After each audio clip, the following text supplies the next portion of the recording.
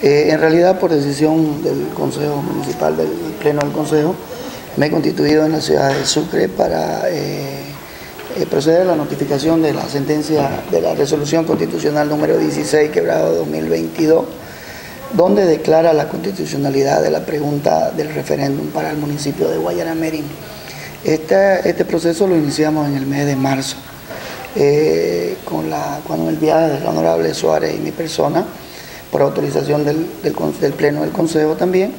Y bueno, pues recién pudimos en realidad acceder al viaje, y en ese sentido ya está culminado el tema legal en lo que viene a ser la pregunta del referéndum. Con eso se concluye en el Tribunal Constitucional los trámites que estaban pendientes, abriendo la otra etapa para seguir con el tema del referéndum, que ya viene a ser trámite administrativo ante el órgano electoral. ¿Quiénes hacen estos trámites?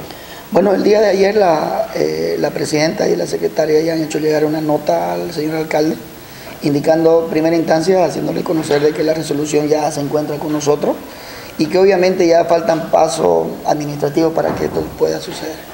Seguramente en la próxima sesión el Consejo Municipal tiene que autorizar mediante una resolución proseguir los trámites correspondientes hasta su conclusión, solicitando al Tribunal Supremo Electoral la convocatoria al referéndum.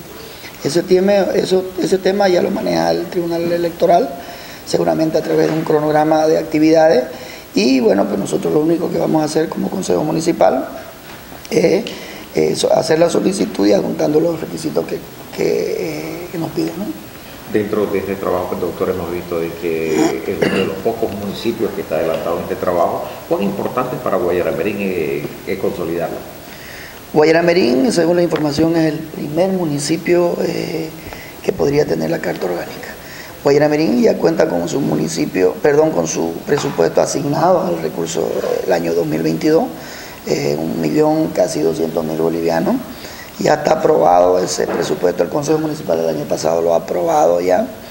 Entonces lo que se queda es solamente seguir y proseguir los trámites. Estamos a destiempo, tomando en cuenta de que lo que nosotros vamos a hacer y lo que el Tribunal Supremo Electoral tiene que confeccionar un calendario electoral, y tomando en cuenta la fecha de septiembre, octubre, noviembre y diciembre, Dios quiera que nos dé para que este año podamos tener el referéndum de aprobación o no de la Carta Orgánica. Lo cierto es que ya el Consejo Municipal ha cumplido